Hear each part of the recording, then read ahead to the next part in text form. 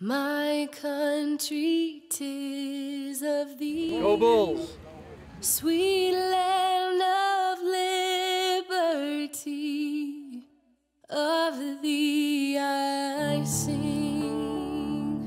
The tailgating had its usual green and gold flair, but this time with a little red, white, and blue emphasis attached. Say go Bulls! Go Bulls!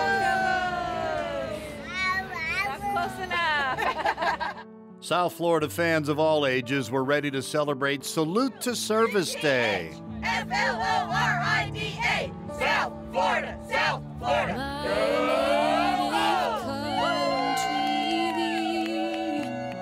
They were also anxious to see the 17th ranked Bulls take on Houston, but not before a special nod to military and first responders. That includes one member of the Bulls family. Junior linebacker Anthony Biko spent 5 years in the Marines.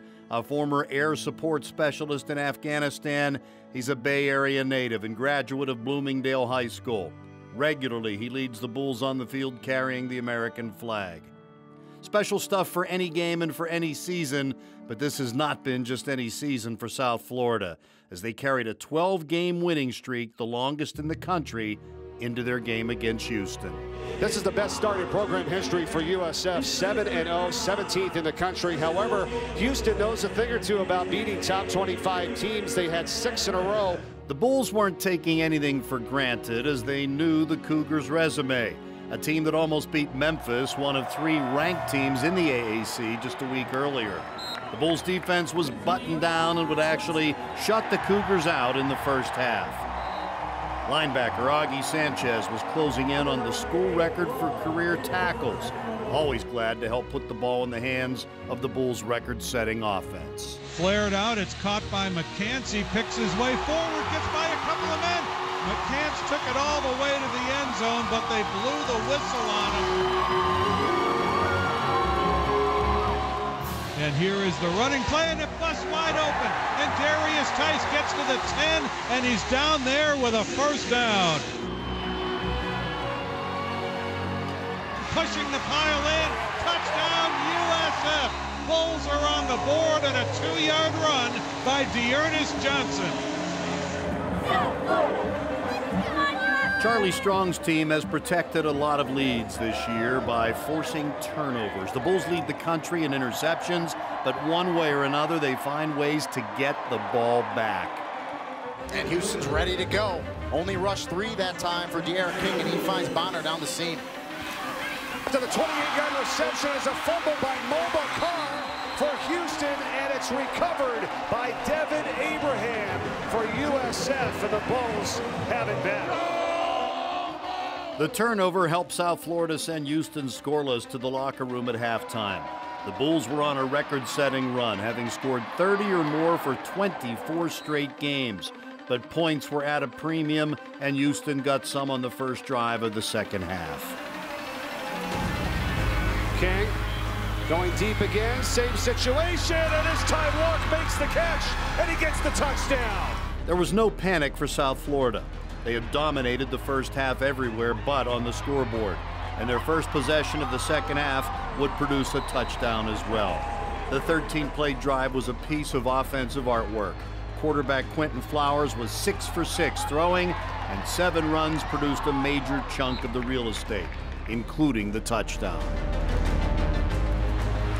And now it's Flowers. Quentin Flowers, touchdown. Flowers already owns the USF record for rushing touchdowns in a career, but perhaps the most important thing he brings to the table is leadership. The Bulls follow this senior's experience. The AAC's Offensive Player of the Year from 2016 had given the Bulls the lead again, but Houston proved to be a stubborn challenge. The Cougars had been a strong road team and were trying to make it 3 out of 4 away from home. Late in the quarter, Mulba Carr, who had only 11 rushing yards in the first half, started to find some running room. His touchdown tied the score, and as the fourth quarter started, the rain fell harder, with it all even at 14. 3 wide receivers. Flowers fakes the handoff. Valdez-Scantling is there, and he makes the catch inside the 5-yard line. First and goal, Bulls. There may not be a team in the country you would want with the ball needing a fourth quarter score more than South Florida. The Bulls had averaged 41.5 points per game with one of the most electrifying offenses in the nation through the first 7 contests. And they weren't going to let a little weather spoil their party. Quentin Flowers gave them yet another lead with his second touchdown run of the game. But there was still a lot of football to be played. The Cougars had plenty of time on their side. Now they had to make use of it against a USF defense that had shut them out in the first half.